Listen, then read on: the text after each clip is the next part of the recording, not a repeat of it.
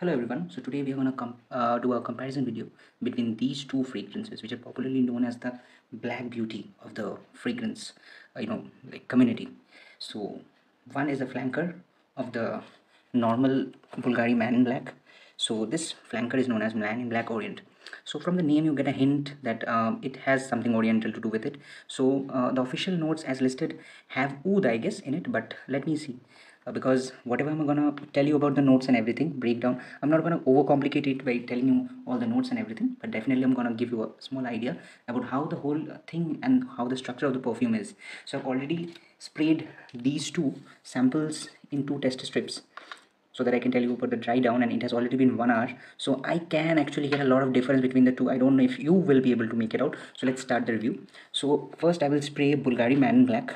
So Bulgari Man in Black I will spray on my hands here.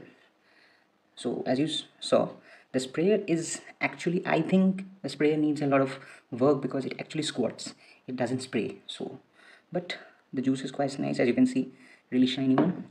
And on the right side I will actually spray. Did you see how it squirted? Just, it doesn't spray. So that is the main problem with these bottles, like all of the Bulgari bottles that you get, that is the main problem. So here we've got the juice.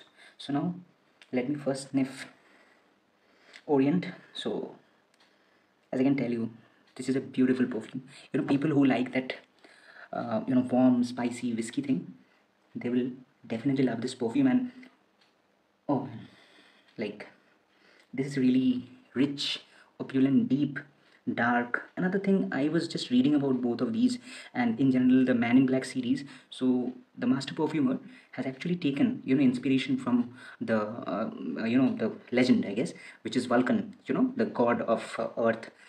So also another thing, Vulcan is also known as the god of fire. So there is a lot of fiery element in both of these perfume, according to me, because the spices and the rum actually make the whole of the DNA of this perfume and both of these very warm. So Bulgari Man Black and Orient, as I can smell, it is a little bit boozy, and there is a well use of tuberose note here. Also, it has a lot of boozy elements to it. Also, tuberose here, and it has that oriental touch to it. While if I smell this one, Bulgari. So from Bulgari Man in Black, what I get after this initial spray of 1 to 2 minutes is that it is a lot more powdery. The booziness is quite a little down here. It is more on the powdery side. Plus, I can get a hint of tuberose.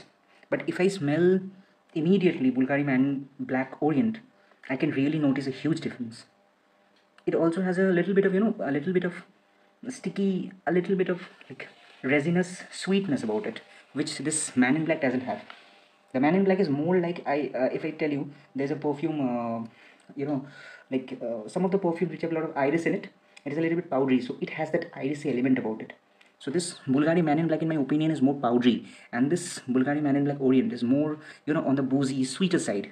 It definitely has a lot of similarity with this, but this is definitely more rich and more opulent. So if you're trying to pull off, a situation rich, very opulent, you actually need a very deep and dark fragrance. And one thing, both of these fragrances are actually winter fragrances. So if you are a fan of boozy fragrances and if you like that sweetness about it and you like to wear sweet fragrances in summer, definitely you can go for both of these. But both of these are actually winter fragrances. This baby here is actually a lot more sweet, a lot more resinous. It has that oriental quality about it, a little touch of orientalism it has, while this one is more powdery. You can even wear this to office. It is really very very sexy fragrance. Both of these very sexy fragrance, very nice fragrance, and really gem masterpiece. So last part of the video, what I'm gonna do is that I'm gonna smell these two fragrances of these tester strips which I have already sprayed. So let me first, okay, so this one which I'm sniffing, this one is the Orient one, and this one on my left has the Man in Black one, the normal one.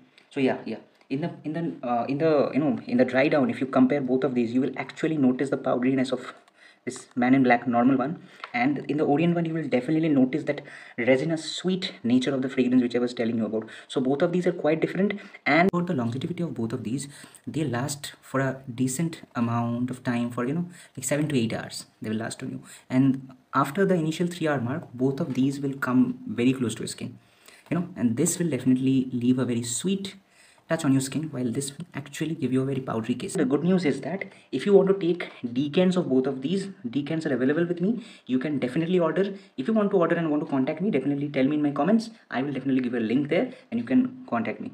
I'm wrapping up this review. I hope you enjoyed it. This was my very first attempt at reviewing a fragrance, so I hope I didn't disappoint you. Thank you.